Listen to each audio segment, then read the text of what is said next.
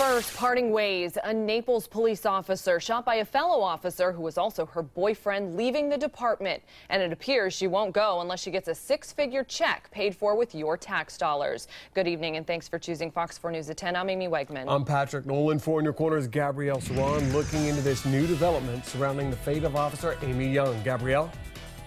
Patrick, Amy, after 14 years on the job, Sergeant Amy Young may very well sever ties with the police department. We're learning the city manager has been in talks with Young's attorney to settle out of court. Whether city leaders approve the terms or not, the city manager decided months ago not to put her back on payroll.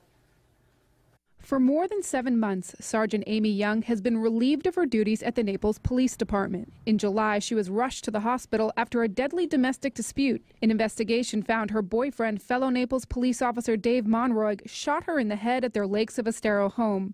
He then turned the gun on himself. Young's 16-year-old daughter came home and found the two before placing a desperate 911 call. My mom's boyfriend's on the floor bleeding, and the gun's laying by him, and then my mom is laying out front on the porch bleeding. Young was cleared of any wrongdoing and spent 2 weeks in the hospital, followed by 3 months on paid leave.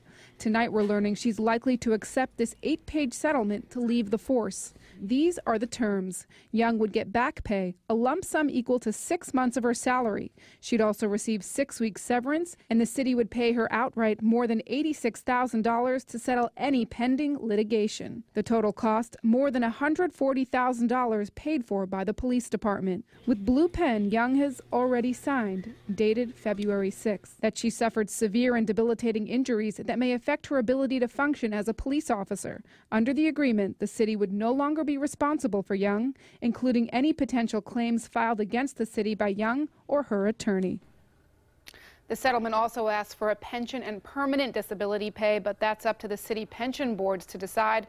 We reached out to Young's attorney but have not heard back. Naples City Council is expected to approve this settlement at a special meeting on Tuesday. Gabrielle Saran, Fox 4.